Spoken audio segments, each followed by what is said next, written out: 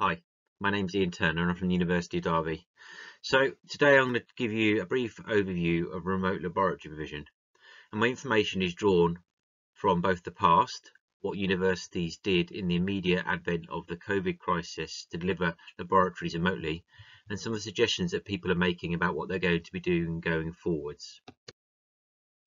So one thing that is really consistent in all responses the sector has made is that both practical work and in some disciplines field work are absolutely fundamental parts of the subject's pedagogy. They are the thing that defines the subject, they are the thing that attracts people to the subject, and the thing that allows students to be successful in research or careers going forward. There's also strong agreement that you can't ultimately replace that practical experience. The students will need to have it in some cases. And that's something I personally agree with. But there's also a clear recognition that in the situation we currently find ourselves in, that something needs to change. We need to think about the best approaches for our practicals to allow students to still be successful in their degree programs. I think it's useful to begin our discussion about approaches going forward by looking at the Open University. So the Open University would probably be regarded by many as the leader in online education. And when we take a look at their science programs, of which they have many, which are really successful, it's quite interesting how they deal with practical experiences. So many of the approaches they take are the ways that the sector reacted initially, and in fact the ways the sector are going to tackle this going forward as the restrictions on laboratory access remain in place. So that gives me reassurances for the things we're going to talk about in the rest of this presentation, that we're mirroring the best practice the Open University have developed over many years. What is also interesting is that the Open University, the world leader in online education, still has modules that require practical workshops. Now these are often blocked into summer recesses and such things, but they have these discrete blocks where you can go and do practical work. So even the academics there and the students on those programs recognize that that practical experience, the hands-on part of it, is fundamental to the discipline. Another approach that they take is they sell or provide small practical kits like the one you can see here on the slides that way, which students can then undertake simple experiments at home, often as part of a synchronous or an asynchronous activity. So my final slide before we get into some of the ways that the sector reacted and perhaps some of the solutions that we have going forward is to ask the very important question: what is the purpose of a laboratory? So what you can see on this slide that way, this slide here, are 5 reasons drawn from the literature, which are attempting to show the different reasons that we undertake a practical experience. So let's just go through them briefly. The first one is to teach the principles of scientific inquiry, develop the scientific method, test hypotheses, and those kind of factors. The second is to improve understanding of theory through practical experience, sometimes coined as linking theory to practice. Got the theory, got the practical elements, and when you practically undertake the experiment, it helps understand and contextualize that theory and see it in action. To teach specific practical skills. So, this could be as detailed as practical techniques like microscopy, but more generally the skills that we would see value in all our sciences, like the ability to measure accurately, the ability to observe phenomena and those kind of things. To support the development of employability, so the more generic employability skills such as team working, many labs are done in groups and pairs, problem solving, learning through failure, and all those kind of aspects. And finally, to motivate and engage the learner in the subject. For many, the practical elements or the fieldwork elements are the iconic parts of the program, the parts that people really enjoy, probably because a mixture of those 4 other reasons that I've already listed.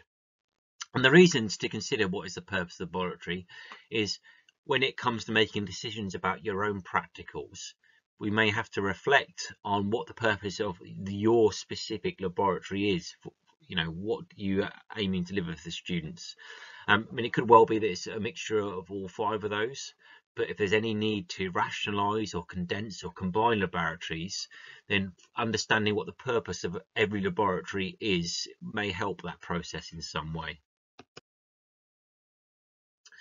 So what are the solutions that the sector proposed and the ones that universities like the OU currently use? So this little graphic here is my own interpretation of that, and I've literally just divided them into 4 categories. So the use of video, the use of animation, the use of data sets, and the use of simulation. And simulation can really be anything from a small micro simulation to a full simulation of a lab experience. So what I'm going to do now is kind of go through each of these, combine some of them, and just talk about some of the ways that they are used, and signpost users to some examples of resources out there which demonstrate each of these principles. And at the very end, I have a list of places where you can go to search out materials which are all already available under all of these categories.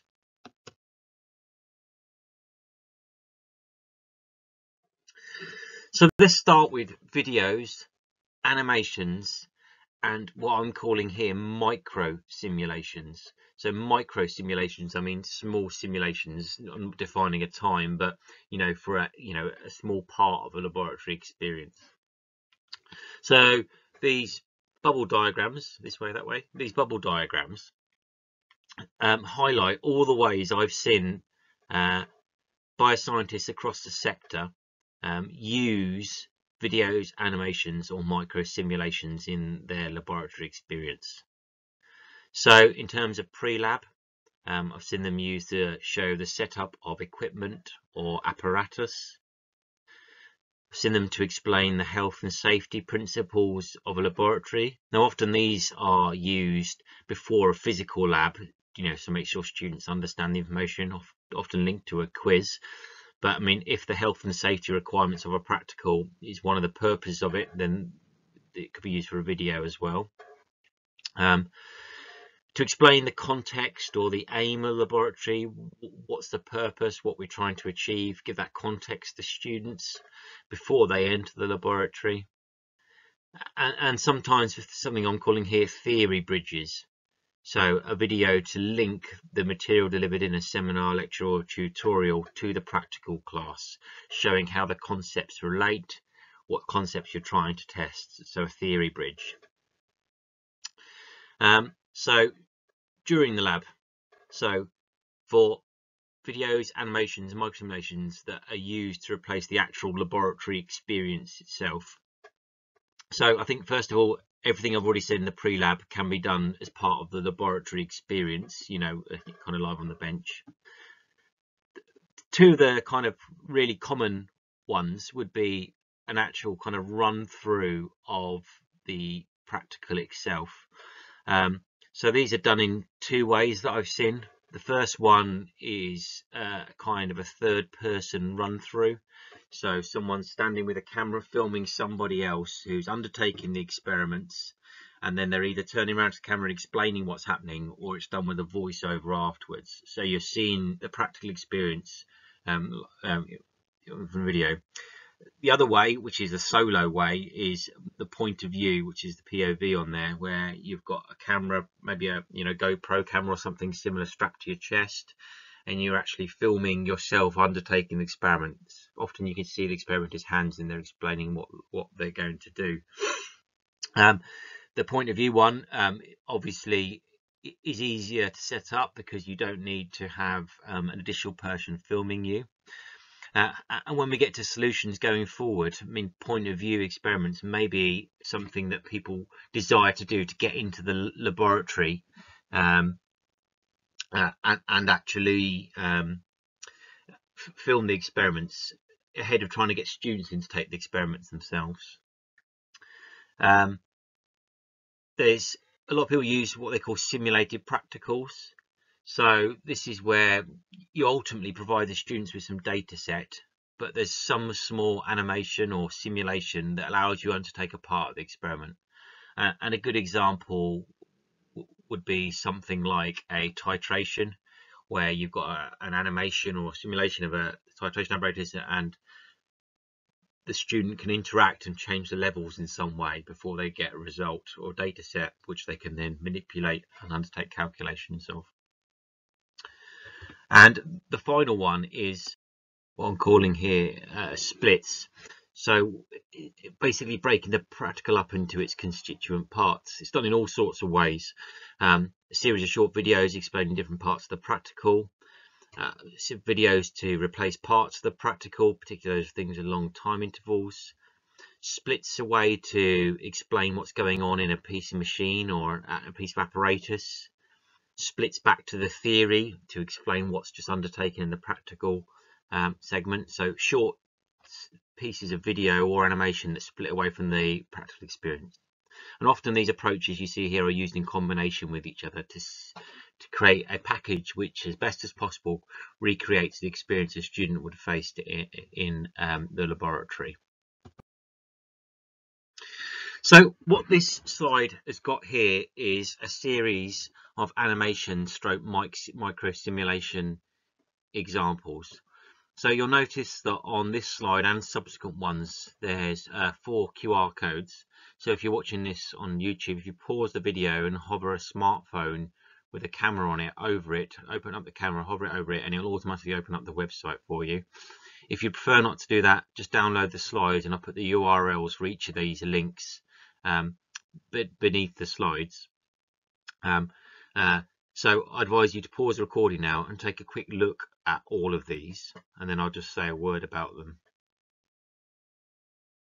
Okay, so this is just a sample of some of the animation stroke micro simulations that are out there. So we've got a virtual PCR simulator, which allows you to manipulate the PCR machine, which has got some very simple animations embedded into it. We've got another example of Micheli's-Menten kinetics equation. So this is kind of got no graphics in, but allows you to manipulate the values in order to generate data. We've got some really nice images from the University of Dundee of anatomy and physiology, three-dimensional bones and things that you can rotate and view all with detail. And then we've got a virtual histology laboratory, and for each of these slides you can click on them and bring up a microscope image, which you can then change through the range of optical magnifications, and they're all labeled. Incredibly in-depth and detailed resources.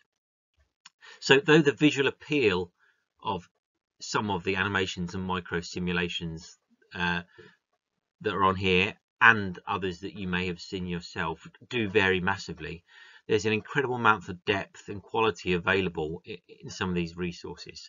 Looking at the histology guide, for example, though they wouldn't allow a student to actually focus a microscope and calibrate it themselves, the images they produce would allow many of the other aspects, such as drawing and labeling and interpretation of structures, still to take place if the lesson plan was structured in the right way. And I'll say a word more about how you use these resources as we get towards the end of the session. This slide has got videos examples on it. Once again, just 3. So just like before, pause the recording to watch them. URLs beneath the bottom, QR codes are on the right hand side of the slides. So I've got 3 examples here, all very different. So the University of Sheffield example comes from a massive repository of dissection videos produced in medicine students, all searchable and taggable. All the videos are short in terms of time frame, and this one's showing the dissection of part of the foot. Example number 2 is kind of a hybrid between a simulation and a video. So here it's a simulation of a titration experiment with short videos explaining the principles of a titration, how to actually do it, followed by some simulation where the students can manipulate the computer graphics to explore the values. And then the final video from Nigel Francis of Swansea is explaining some of the theoretical components that would normally undertake in the lab to support a laboratory experience. So they're all very different, and I see in the sector 4 broad kind of areas where people produce videos. One is practical explanations, explaining the topics, explaining how the theory links to them, explaining what you're going to be doing in the practicals. I see videos of actual experiments themselves, which are the point of view or the third person ones I mentioned before. So that's a whole practical experience. Video techniques, explaining how to do a particular technique, how to use a micropipette, how to load an HPLC, video technique videos. And then the first one, a kind of visual theory, so trying to help people understand and link that theory to the practical experience. The visual theory ones are often used as part of the normal lecture, seminar, tutorial experience as well, but can be incorporated into the practical environment. So there's some examples here, and we'll talk more about where you can find your own examples afterwards as well. My next set of examples are repositories, and there are loads of these at the moment. The sector's working well to share such repositories. So once again, 3 examples with QR codes and web links at the bottom. So top left, we've got GIS geography. It's got 7 environmental data sources where you can download masses of loads of data around climate change and other such situations.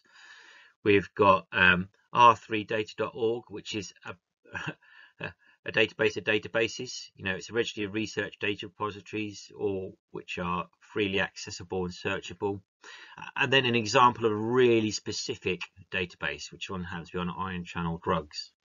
And you can already see from the slide that there's different types of databases used. Very general ones, databases of databases like re3data, thematic databases, you know, anatomy and phys, for example, and then specific databases such as the ion channel drugs one. So a lot of people use these databases to draw down data sets which they can then use to simulate the data which would be generated in a practical for their students. Or they give students effectively a live brief to develop, you know, trying to play on the scientific inquiry elements to actually explore, develop a hypothesis and explore these databases in some way.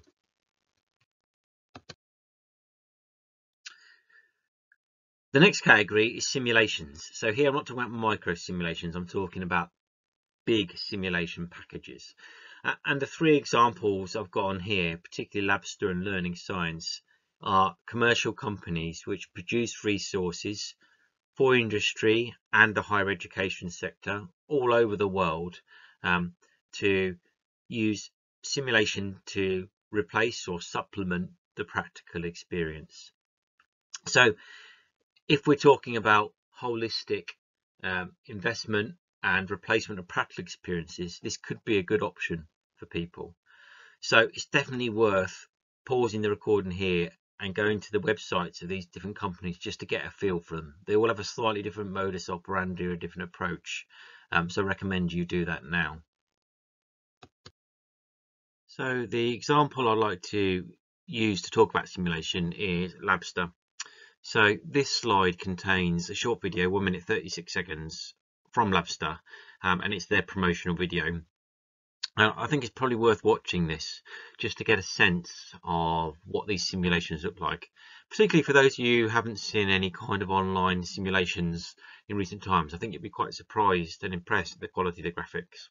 Now the YouTube video won't work within the tool I'm using here, so you need to pause the recording, either go to the link which I put on the slide this time or tap the QR code just to watch that video, then please return to the presentation. So that's a brief introduction to Labster. So I don't work for Labster. I've got no commercial interest in Labster. I'm just using them as an example of simulations. So what you can see here on the left is just some images from their own learning package. Just highlights the range of courses that they offer. So there's 18 overall courses, but within that there's thousands of what I've been calling micro simulations of individual elements. And as you can see from the top graphic, there's all sorts of interactive features such as quizzes and animations and things that students can access as part of these packages. You can also see on the right just two examples of the specialist offer they make for certain types of bioscience provision, so microbiology and physiology. So as part of a group that we're involved in, which presumably you're watching this video from, Dry Labs Real Science, we did have a full presentation by Labster on their products. It's a 25-minute presentation, but if you're interested in these kind of simulations and you want to understand a bit more about how they work, I'd recommend that you watch that. And there's a link to the YouTube video where that's produced on the right. On the other side, you can see a link to some resources which Labster provided to us about how to get started at Labster and some of the common questions they ask. Of course, there's two big statements to make here. The first one is that many of the resources I've shown you so far, in fact all of them, are free. These are publicly open free resources. Labster, Learning Science and the others are not free. These are commercial companies. They design a high quality product and it costs, and that needs to be factored in. But those institutions that use it, and there are many worldwide, including several in the UK, use it as part of a complete package across multiple modules, in fact the whole program. Speaking to those people who use simulations, always positive things to say, but a recommendation is always that one or very few individuals have ownership of the simulation packages and decide which simulations are used where and how much to make sure the students get the most from it and there's no repeats, and the novelty of using the simulations to supplement the practical experience when it's available is still present. You did just see a nod in the trailer to using simulations to replace practical experiences or supplement practical experiences, and talked about some research. So this is from the Labster's own page, but you can see here just by the one I've highlighted, which was in Nature Biotechnology, that they have built their company on doing research to judge the effectiveness of simulations alongside their work. And it's well worth particularly reading this paper to reassure any of you who feel that you can never replace the practical experience with a simulation. We start from the outset saying that's not our ultimate aim here, but simulation alongside a practical can actually enhance student experience. So if you invest in something like a simulation package and continue it on post-COVID, then actually we could be enhancing the student experience. So this is my final slide. So all I've tried to do here is show some of the ways that the sector have responded, through the videos, animations, micro simulations, and large simulations. There's no rocket science in here. Most people are using all of those things in combination to cover the various aspects of practical skills. And many hope to supplement that with some physical practical experience in the short or immediate term. So when preparing your practicals, I urge you to go back to the practical learning outcomes and think about those questions I asked you at the beginning. What is the purpose of this practical? What am I trying to replicate? And then breaking that down and thinking about how each element of that could be supplemented by one of the types of resources I've just mentioned before. Then once you've done that, it's a look to see what resources are available to support those kind of activities. So as well as the ones I've already mentioned, on this slide here you can see a link to some big collections of data. So the first one, a collection of large publicly available data sets, and the one on the right, collection of large science and STEM resources. These got lots and lots of examples, 300 plus you can see there, ranging from across all the science and STEM disciplines. The quality is very variable, but I'm confident there'll be something in there for everybody to support their work. And if you can't find the thing that you need, I mean, this is where the sector can play a part, because many of us have our own in-house video collections to support our practicals. Not for every practical, but some. If we're able to share those in some way, that means that we'd have a much bigger pool of resources that we could draw from. And my final thought is, as many of us think about ways to get students into the laboratory to undertake those experiments, which we don't feel could be replicated by any of the techniques before, is that it may be more sensible, at least in the short term, to not try and get the students back, but to get an academic or a member of technical staff back into the laboratory to produce a video or an animation of the practical. So if something exists, perhaps getting someone back into to create that resource may be better in terms of all aspects, cost, resource, safety, than trying to get the students back to do that experience. So hope you found this useful. Visit the links. Any questions, happy to take them offline. Thanks.